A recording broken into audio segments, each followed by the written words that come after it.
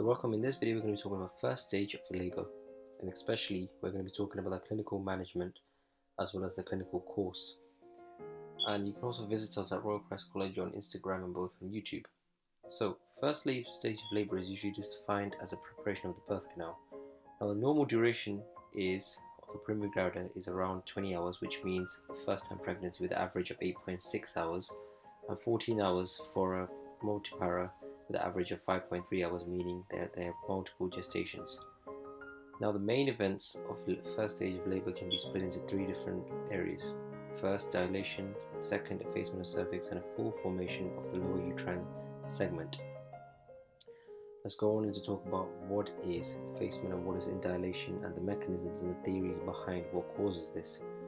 So an effacement is usually defined as it is a gradual thinning of the cervix which allows for the muscles to easy passage of the baby. It is a process by which muscle fibers of the cervix are pulled upwards and merges with the fibers of the lower uterine segment. Now what is dilation? It is in simple terms, it is put as the opening of the external os of the cervix. Now both of these terms are usually defined in terms of increments. Usually as effacement is mentioned in percentages as well as dilation in centimeters. Now the pathophysiology of dilation can be split into uterine contractions and retractions. This is the longitudinal muscle fibers of the upper segment are attached to circular muscle fibers of the lower segment and the upper part of the cervix. Thus, with each contraction, not only are the canal is opened from above and downward, but it also becomes shortened and retracted. So whilst the upper segment contracts and retracts and pushes the fetus, the lower segment of the cervix dilates in response to the force of the contraction of the upper segment, leading to an overall dilation. What about the second theory, fetal axis pressure? Here there is strong contractions of the force which is transmitted through the fetal pedalic pole of the vertebral column directly into the fetal head. This causes a mechanical stretching of the lower pole and opening, leading to dilation of the cervical canal. Now the third theory usually goes on to talk about what's known as a bag of membrane. A bag of membrane is basically what women usually say when there's a rupture of their waters. Now there are two anatomical things you need to know.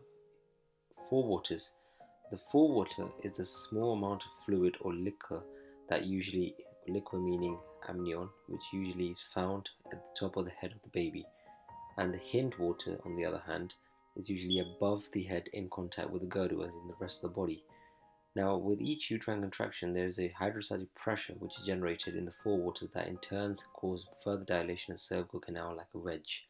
Finally, there is a theory known as a vis a tergo, which is simply known as the dilation of retraction of the cervix is achieved by a downward thrust of the presenting part of the fetus, leading to an upward pull of the cervix of the lower segment.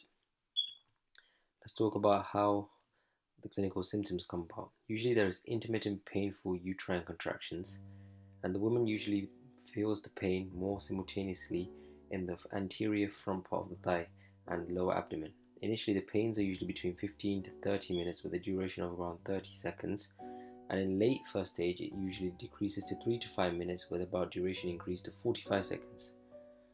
So remember from this video, cervical dilation so far your understanding is cervical dilation relates to the dilation of the external os measured in centimeters, and usually the key point here is by the end of first stage it's usually dilation of 10 centimeters, whereas effacement is determined by the length of the cervical canal and the vagina.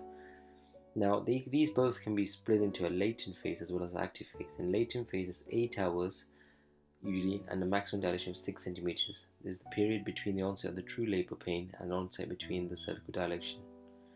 Active phase is usually 5 hours and speeds up. It's further split into acceleration, maximum speed and deceleration. You can find on screen the different types of centimeters of dilation that takes place in each of these segments. What about the status of the membrane?